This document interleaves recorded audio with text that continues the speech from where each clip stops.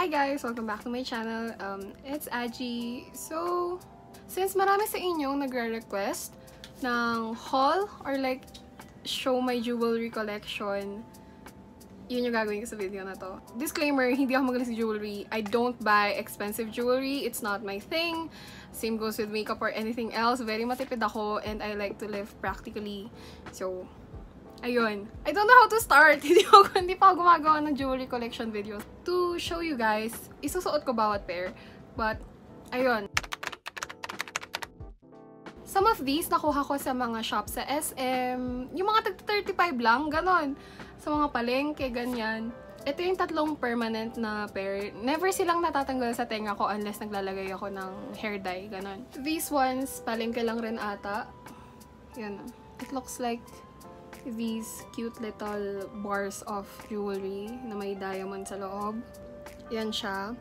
Tapos, ito, lagi kong sinusuot to. It's my favorite kind of dangle earrings. Simple siya na triangle earring. So, meron isa nagtanong, naalala ko, na paano ko daw to sinusuot kung wala siyang pin. Meron siyang parang bar na ganyan. Tapos, i-poke mo siya. Para lang siyang sinulid na ipapasok mo sa tenga mo. It's not too painful if you do it right. But, ayan, ganyan siya. So, wala akong lalagyanan ng jewelry. Sobrang mahal ng mga acrylic na bilihan sa Shopee. So, ayan siya. Ito yung lalagyanan ng mga earrings ko. But I also have this one. For this video's purpose, let's start with yung mga silver na earrings. First, I'm gonna wear this one. Itong mga cute na yan. I don't actually know kung saan ko to nakuha. I think galing siya sa mama ko. They look like this pag sinuot. Dangle earrings na naman siya.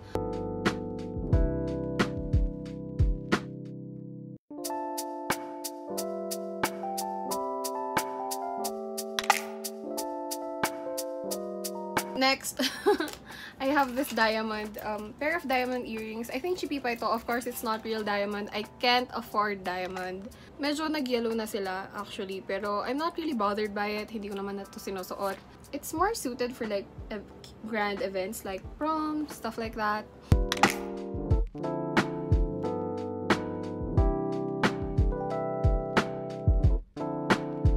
I think pag hindi ko sila sa palengke or sa basta sa mga cheapy na binibili, I usually get them from Shopee. Ito, yung unang pair na trinay ko, these ones, they're from Shopee. Yung shop will be linked down below. Kung mahanap ko yung style, ililink ko rin sila. So this one, I think I also got this from my mom. Pang formal event rin ang datingan kasi sobrang haba niya.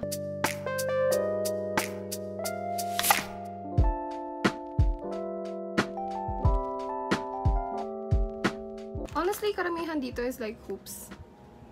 Mga ganyan. Yung hoops lagi nyo nang nakikitang sinusuot ko. Since dalawa yung pierce sa lobe area ko dito, ito, may piercing ako dito, at may piercing ako dito. I usually like to wear like smaller hoops, tapos medyo mas malaki na hoop dito. I think it looks badass. So, ayun. I really don't remember yung mga price ng mga to, but usually hindi sila tumataas ng more than 120 pesos. Very affordable, very cheapy pipe, pero it still looks very cute. This is also another favorite pair. My schoolmates can testify to me wearing these a lot of times. Asymmetrical pair siya. So, ito, this is the first pair. Triangle lang siya. Tapos, this is the other pair. A smaller triangle with parang a dangly bar. I'm so bad, oh my god. Kung hindi nyo pa nahalata, mahilig ako sa triangle. Mahilig ako sa mga geometric shaped earrings.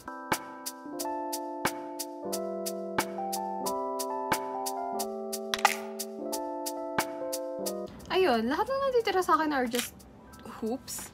Hoops rin, so I won't be showing those to you guys anymore. Pero the last na cool na pair na gusto ko ipakita sa inyo is this one.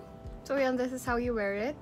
Pagkatapos nyan, i-open up mo lang yung ganito. So open up mo lang na konti yung parang piercing na part niya. Kahit wala butas yung tenga mo, it's fine. So, ipit mo siya sa may cartilage. Pasok mo siya sa may cartilage part ng tenga. Tapos, ipit. You press it together. Medyo mamumula siya, pero I promise it does not hurt at all.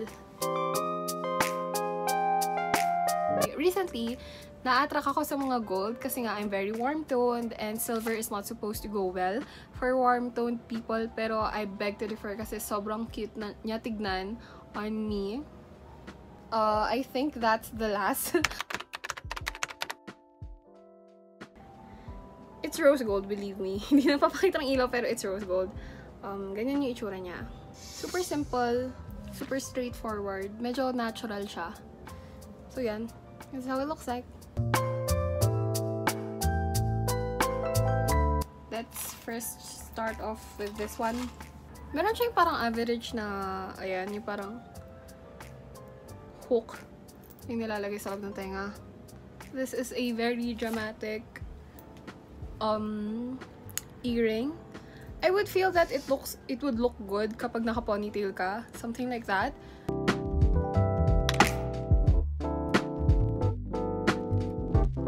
Next, I also have this circle one na may bar sa gitna. I think this only cost around mga 60 something pesos. As far as I know, hindi sila nagtatarnish. At least not these. Pero for sure, parang gold-plated lang sila or something like that. I'm a huge fan of dangle earrings, so that's why I have so many of them. Ito, itsura niya.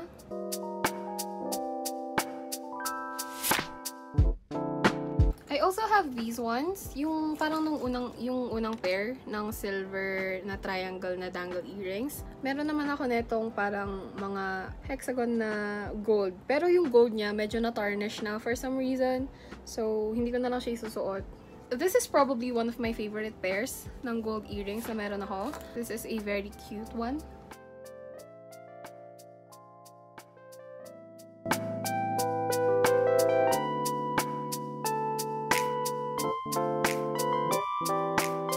Meron din ako nito.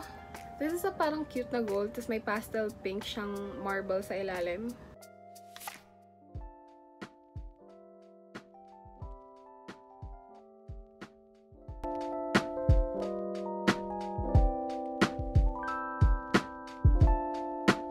So last of the pairs na gusto kong ipakita sa inyo is this one. Meron akong mga gold na hoops in different shapes. Medyo mahirap siyang tanggalin sa lalagyanan nila, pero sige. So, ayan. The first pair that I have are these rectangle gold na hoops. So, how you wear them is that ipapasok mo to sa tenga mo. Tapos, to close it, you just have to push this. Tapos, masasarado na siya.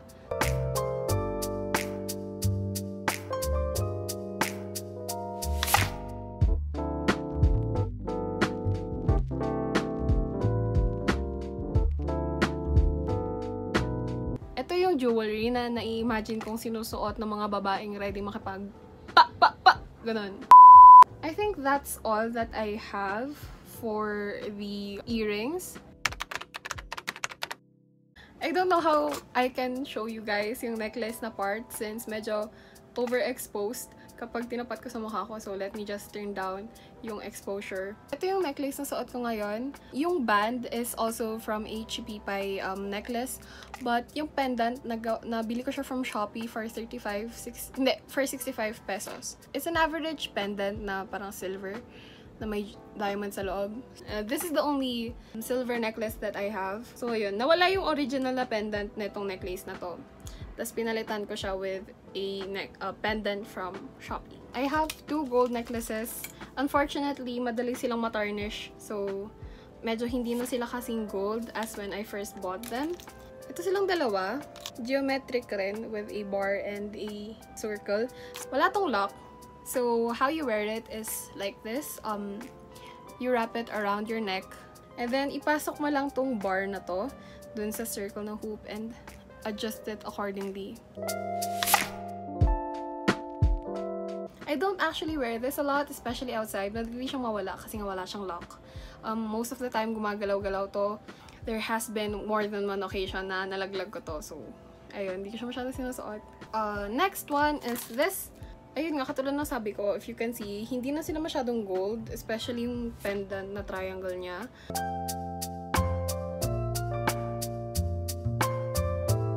Meron pa akong ibang gold na necklace.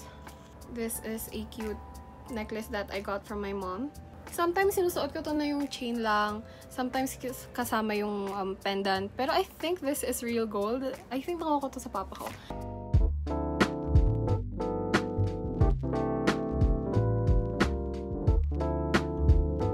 The last necklace that I have is a combination of silver and gold. Ito yung pinakamahal na piece na jewelry na meron ako. Ayan. Bigay sa akin ng parents ko. I-gold. Gold yung pendant niya with the cross. And then, mixture ng silver and gold yung parang chain niya. Hindi ko ito sinusuot sa labas kasi takot ako mawala. Takot ako mawala to.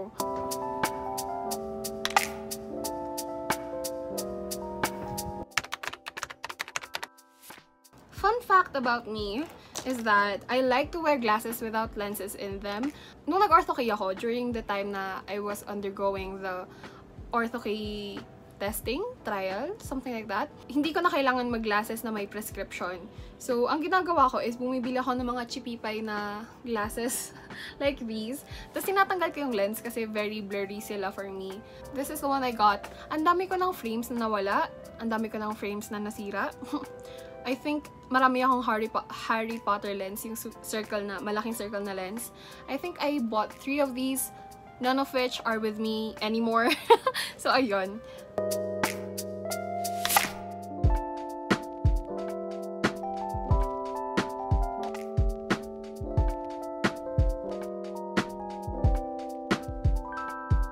So, next na pair na meron ako, similar sa style nung silver, pero this is in rose gold. It's also a very big glass. Yan siya.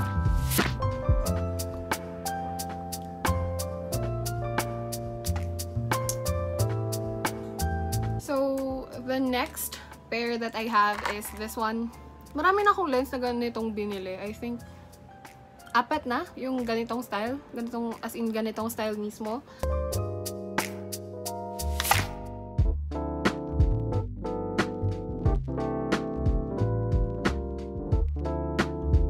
So, ayan, mukha akong daga kapag walang glasses. I think the glasses makes my eyes look bigger than they actually are. Kaya siguro lagi ko silang sinusuot. But this is the last pair. It's a very big square-ish na frame. I like it, actually. Super gusto ko siya. Very good for, ewan ko, it just looks preppy. Feeling ko kapag sinuot mo to, pag bumili ka na ganito, tapos sinuot mo to sa school, everyone will think that you're on your shit, kahit na hindi naman talaga. Like, alam mo yun, mukha kang gumagawa ng requirements 1 month before yung pasahan. Ganon yung vibes na binibigay sa akin ng glasses na to.